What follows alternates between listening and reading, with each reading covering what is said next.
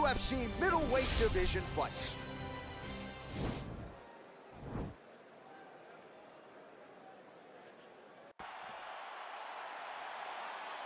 Ready.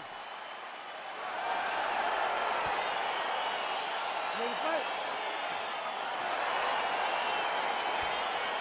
All right, so here we go with round one. Seems to be a situation in which he wants to do everything in his power to keep this fight on the feet. He's here to have a lot of advantages at distance. We'll see if he can get it done tonight. Yes, he has all the advantages because we don't see many specialists anymore in the UFC.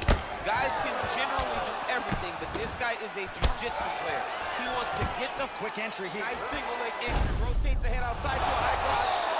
Big slam takedown. That was beautiful. All right, dominant position for him here. Full mount. If you're the bottom fighter, better start moving those hips, DC. Oh, you got to start moving those hips. What you should do initially, right, is start to push at the knees. Push at the hips, create some distance, shrimp, and try to recollect half guard. Half guard sucks, but it's much better than being mounted fully by your opponent. Well, anytime you are in a ground fighting situation with this fighter, you're potentially playing with fire.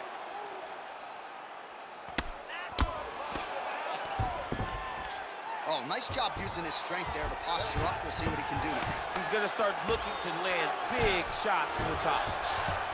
Now it's his mount. All right, half guard position here. We'll see what he can do with it. A lot of weapons at his disposal from this dominant position. Oh, man. Double leg shot. Oh, high amplitude slam for him there. Wow.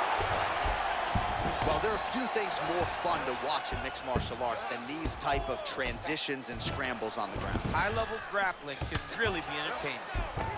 Oh, nicely done there as he escapes back to his feet. Oh!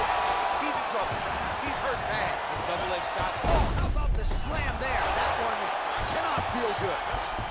All right, well, both fighters pretty comfortable on the ground, DC, but you got to be very careful hanging out here for too long if you're his opponent.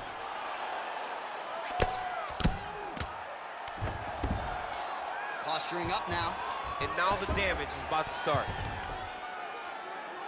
Oh, that'll work. The ground and pound strike is good.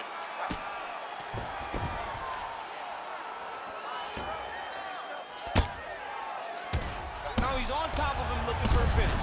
Oh, and that is it. Referee has seen enough, and maybe so have we. Your winner by TKO. That was a great performance. Way to land those strikes and go and chase down the finish when you get an opportunity.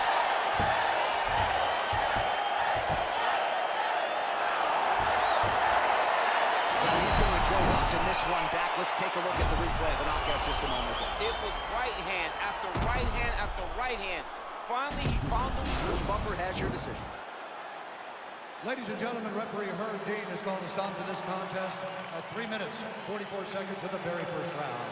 Declaring the winner by knockout, right time. And there is the man of the moment, and what a moment.